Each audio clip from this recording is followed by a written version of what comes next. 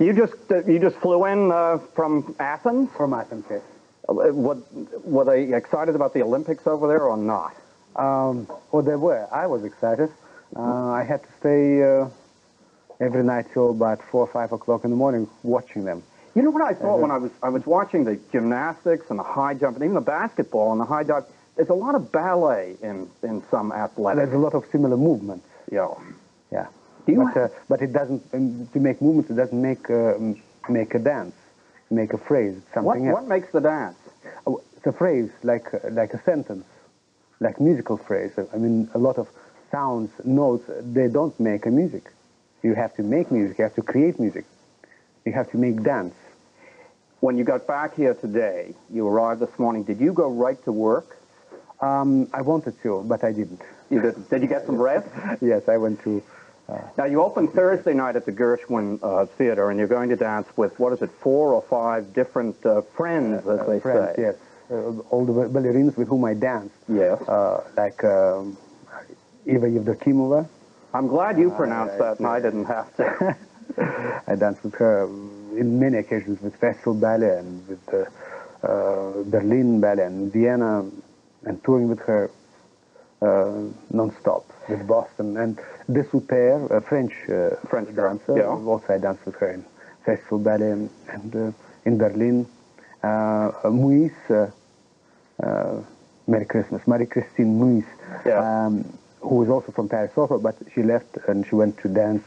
And a couple of American ballerinas. Yes, and Stephanie Salland, she'll be dancing too. Is this going to be mostly classical ballet, or are you going to have some of the modern stuff? Well, it is going to be in a kind of mixed bill. There will be, for example, Morse Pavane, yes, by Jose Limon. There will be Wayfarer. I don't know that. Is that a contemporary ballet? It is a duet for 2 men by Béjart, on music by Mahler. There will be Apollo by Balanchine. By George Balanchine. Yes. And there will be classical pas de deux, Flower Festival. Some people say that great ballet masters like Balanchine were too tough on their dancers, especially the women, and they drove them to the brink. Do you feel that they're too tough? Well, if dancers' life cannot be soft, you know. They can't make it. Dance is not made from soft stuff. You have to be tough. You have to be tough. You have to physically and mentally get ready.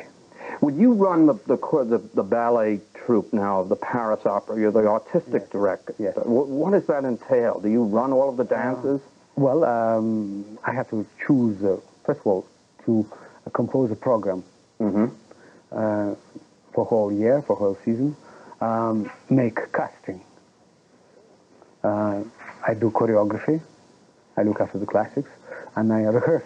And you also dance? And I also dance. Like last night I danced at Herodicus Atticus in Raimonda. Last night you danced in Greece? Yes, I danced for 4 nights in a row. So, I think it's amazing that you're still awake. Is New York, this is your 9th season on Broadway, is New York a city that excites you? Yes, it does. What is it about New York? Well,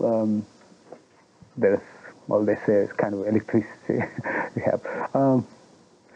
New York, before everything else, is a dance city. There is so many great choreographers, a lot of very interesting dancers and companies, and public is trained in dance. Yes, they're bitten by this bug. They're bitten by the ballet bug. I have to ask you this, Rudolph. Before you leave New York, do you plan to go up to Central Park and see the break dancers? Do you know what they are? Yes.